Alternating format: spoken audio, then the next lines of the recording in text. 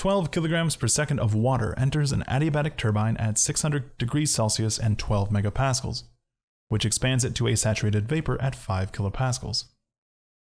I want to know the temperature of the steam at the outlet, the power produced by the turbine, and the isentropic efficiency of the turbine. Well, I'm going to start by identifying state points. I have state 1, which is the actual inlet conditions. I have a mass flow rate of 12 kilograms per second and a temperature of 600 degrees Celsius. Furthermore, I know the pressure at state 1 is 12 megapascals.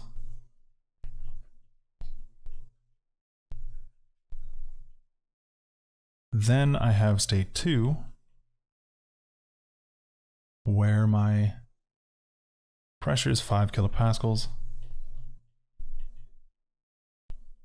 And I was told it expands it to a saturated vapor, so x2 is going to be 1.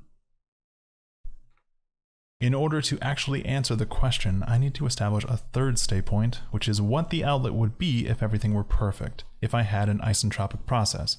Because remember, ideal compression and expansion are represented by an isentropic process. For state 2s, where everything is perfect, this hypothetical state point has the same pressure as P2 because I'm evaluating the same turbine, just at different operating efficiencies. Then S2s is equal to S1. So at state 1, I'm going to be looking up an enthalpy.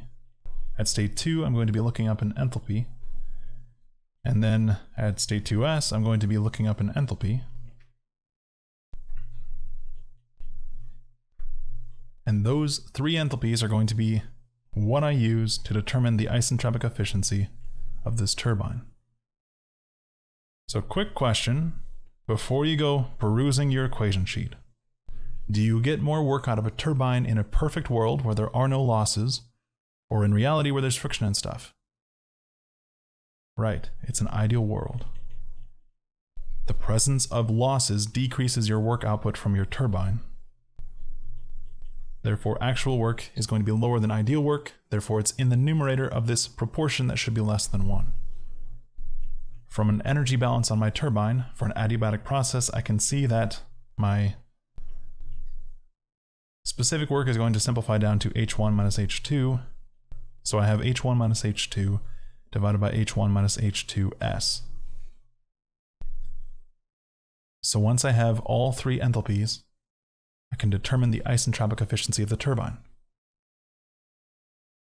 Then I also wanted the temperature of the steam at the outlet, so I'm just double checking that we know which state point is the real temperature, and then I have the power produced, which from the energy balance is going to become W dot out, which is M dot times specific work, which is M dot times H1 minus H2.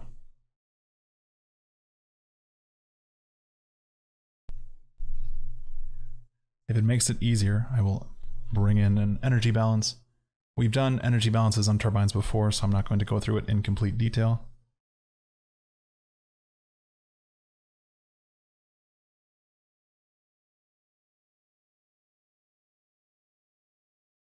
So the power output is M dot times H1 minus H2. That will be how I answer part B. So all I have to do to finish the question is look up H1, H2, T2, and H2S. Looking up H2S requires that I know S2S, which requires that I look up S1 as well. So it's really 5 property lookups. And you guys know me, just for funsies here, let's look up T2S, just to compare and contrast the two. So first up, I have state 1, which has a temperature of 600 degrees Celsius and a pressure of 12 megapascals. If I jump into my property tables, I recognize that the easiest way to fix state 1 is going to be to look up the saturation condition corresponding to either my temperature and pressure and compare the other to the saturation property. So I'm going to look up the saturation temperature at 12 megapascals, which means I'm going to go into my saturation tables for water by pressure. 12 megapascals is going to be 120 bar. At 120 bar, the saturation temperature is 324.8. Therefore, my temperature is greater than that, which means that I have a superheated vapor. So I'm going to go into my superheated vapor tables. I'm going to find 12 megapascals.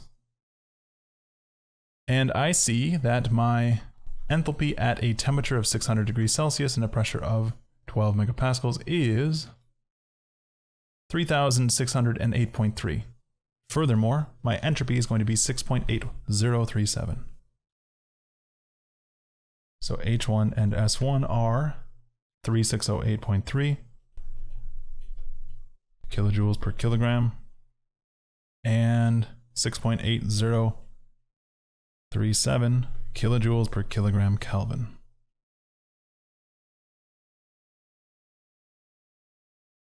Then next I will do H2 and T2 because that should be a pretty straightforward lookup. I have a saturated vapor at 5 kilopascals, which means I'm going to go back to my saturation tables by pressure. 5 kilopascals is going to be 0.05 bar, which annoyingly is between 0.04 bar and 0.06 bar. So I'm going to have to interpolate for both my temperature and my enthalpy. That interpolation, fortunately, is going to be just halfway between 0.04 and 0.06. 0.05 minus 0.04 divided by 0.06 minus 0.04 is equal to x minus 28.96 divided by 36.16 minus 28.96, and that gives me a syntax error. That gives me a temperature of 32.56, which represents my actual temperature at the actual outlet. 32.56 degrees Celsius. The enthalpy will follow the same interpolation, just with the enthalpy values instead of the temperature values. Furthermore, note that I am interpolating for the Hg values because I have a saturated vapor. So my enthalpy difference is going to be x minus the enthalpy at 0.04, which is 2554.4, divided by 2567.4 minus 2554.4, and I get 2560.9. 2560.9 kilojoules per kilogram. So now for state 2s, I have an entropy of 6.8037, and I know that my pressure is still 5 kilopascals. So I'm going to jump back to my saturation tables by pressure. I'm going to find the correct pressure, which, hey, happens to be 0.05 bar, that same row that we were just at. And what I have to do is compare my entropy to SF and SG at 5 bar. Well, I don't know SF and SG at 5 bar, but I do know that they're going to be somewhere between 0.42 and 0.52 for SF and 8.47 and 8.33 for SG. So my S value is definitely going to be between SF and SG, which means that I'm going to have a saturated liquid vapor mixture at state 2s. So what that means, unfortunately, is I have to determine what the values are for HF, HG, SF, and SG at 0.05. So I am basically building my own little row full of what those values would be at a pressure of 0.05 bar. So on my table, I'm going to have TSAT, I'm going to have HF, I'm going to have HG, I'm going to have SF, and I'm going to have SG. Well, what is the saturation temperature corresponding to 5 kilopascals? We've already determined that, 32.56. In order to interpolate for the rest of the values, I'm going to use the same exact interpolation. That's 0.05 minus 0.04 divided by 0.06 minus 0.04, which means that every single one of these is going to end up being HF is equal to 0.05 minus 0.04 divided by 0.06 minus 0.04. That entire quantity is 1/2 times HF at 0.06 minus HF at 0.04 plus HF at 0.04. So I'm going to, for simplification's sake, just write that as 0.5 multiplied by the difference between the properties that we are interpolating between plus the HF property. So 0.5 times 151.53 minus 121.46, that's the values for HF, plus 121.46. That gives me an HF value for my new row of 136.495. 136.495. Once again, for HG, that's going to be 0.5 times the quantity 2567.4 minus 2554.4 plus, nope, there we go, plus 2554.4, and I get 2560.9, which honestly I should have just grabbed from over here, but you know, practice makes perfect. 2560.9. The interpolation for SF is going to be 0.5 multiplied by the quantity 521 minus 0.4226 plus 0.4226, which is 0.4718.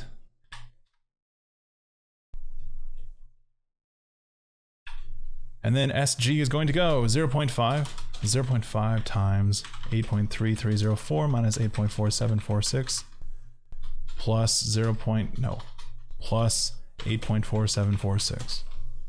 And I get 8.4025.4025. So this is now my row. This is the row corresponding to pressure 0.05 bar. And on my shiny new row, I'm going to determine H2S, which is going to be between 136.495 and 2560.9, and T2S, which is known, that is just 32.56. I will scooch my table down. So for H2S, I am just interpolating S2S minus SF divided by SG minus SF is equal to H2S minus HF divided by HG minus HF, and that gives me X2S. And you know what, just for fun, let's also determine X2S. I mean, when in Rome, right? We already populated this little row of the table, so we might as well. That would be S2S, which is 6.8037 minus 0.4718 divided by, not the letter P, calculator, 8.4025 minus 0.4718, which gives me a quality of almost 80%.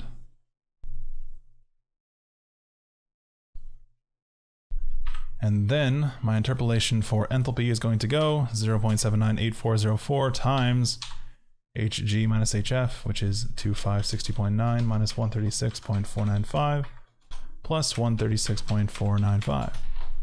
And I get 20,473. That cannot be right. What went wrong?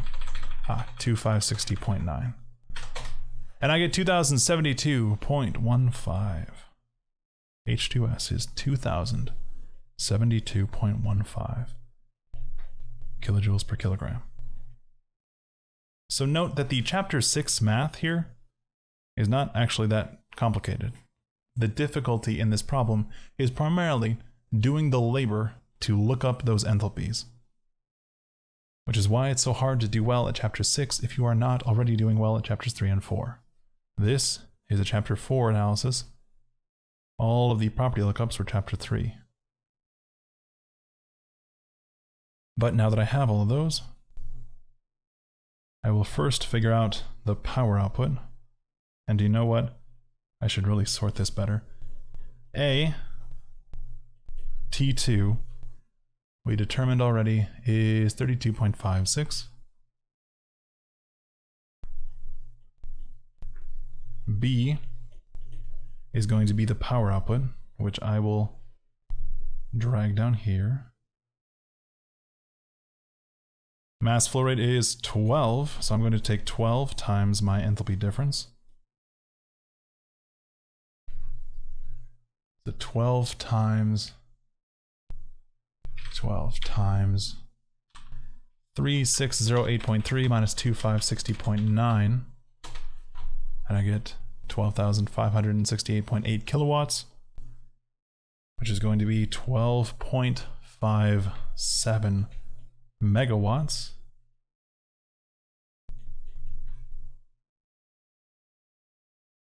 And for part C, I'm going to drag this down. Well, actually just copy and paste. So I have H1 minus H2 divided by H1 minus H2S. So that will be 3608.3 minus 2560.9 divided by 3608.3 minus 2072.15. So my isentropic efficiency of my turbine is 0.682 or 68.2%.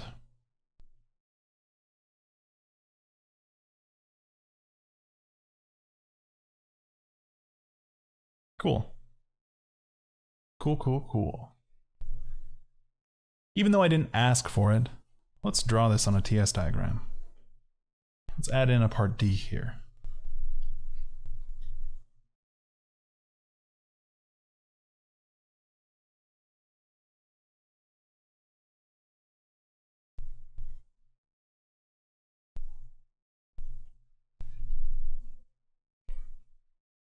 On the TS diagram, surprising no one, the saturation lines appear as a dome, and lines of constant pressure go up and to the right, just like they did with TV diagrams.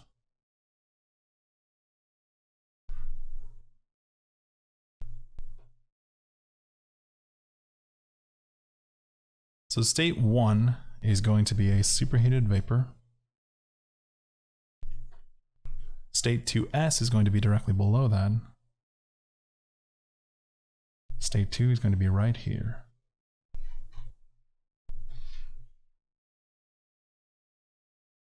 So this is my actual process.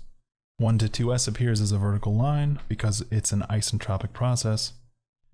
Note that if I were drawing this to scale, the percentage of the way I am across the dome for state 2S would be whatever this was, which is 80%. The quality of state 2S was 79.8%. Scale might not be that bad, actually. And 2 is directly to the right because it's under the saturation dome. And that's my TS diagram. I can label the pressures, that's probably good. P1 is 12 megapascals. P2 and P2S are both 5 kilopascals. And now I'm really done.